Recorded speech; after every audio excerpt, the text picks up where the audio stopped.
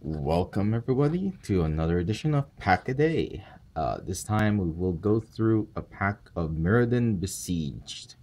Just like Scars of Mirrodin, I've never opened this pack. And I was meaning to look at Gather and see what cards are available here. But I completely forgot and I fell asleep and I woke up. And now I have no idea what to expect here. My hope is an angel to beef up my commander deck. But yeah, let's crack it and find out. Had problem with the packaging Mirrodin, Scars of Mirrodin, and now I'm having problems here. What is it? Did they toughen up the packaging for the Scars of Mirrodin block? Anyway, so we'll go through the commons here unless I find something interesting. This pack may have a foil, but I'm not sure. I got tricked before. Oh, banishment decree. Alright. Anyway, signal pest. Okay, that was our first common. Alright, so our first uncommon is signal pest. A 1 to cast 0/1 with battle cry. Whenever this creature attacks, each other attacking creature gets +1/+0 until end of turn. Signal pest cannot be blocked except by creatures with flying or reach. Oh, okay. So if you have a ton of these, they can be pretty annoying.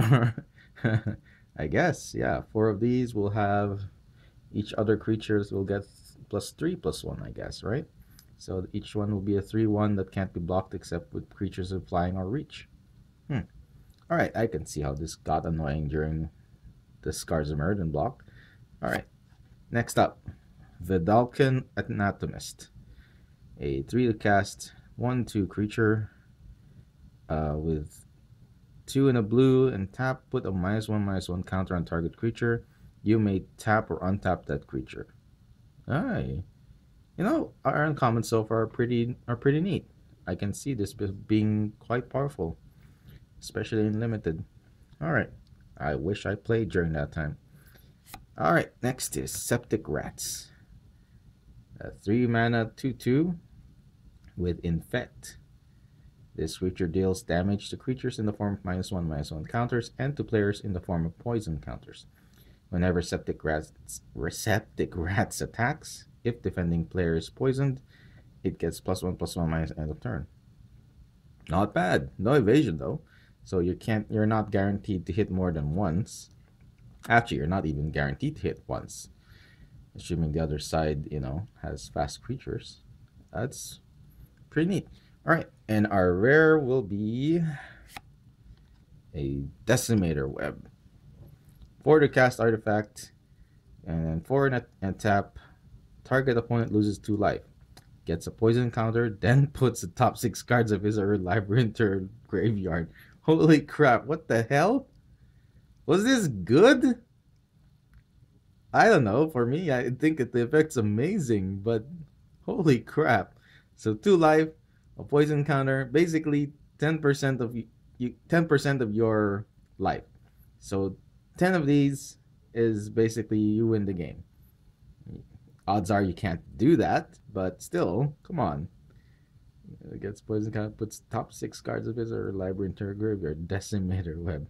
Alright, I'm gonna have to look this up and see how good it was during Scars of Mirrodin block. I think this is pretty cool. I'm happy with this. Did we have foil?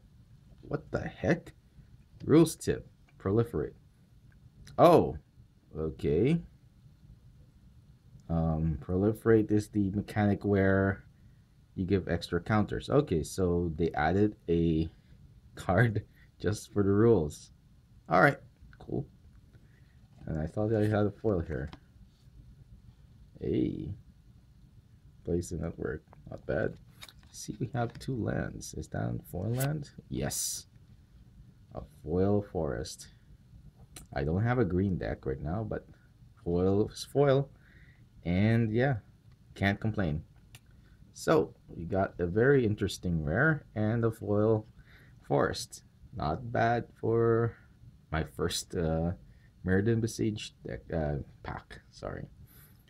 Alright, so thanks for watching, and I'll talk to y'all later.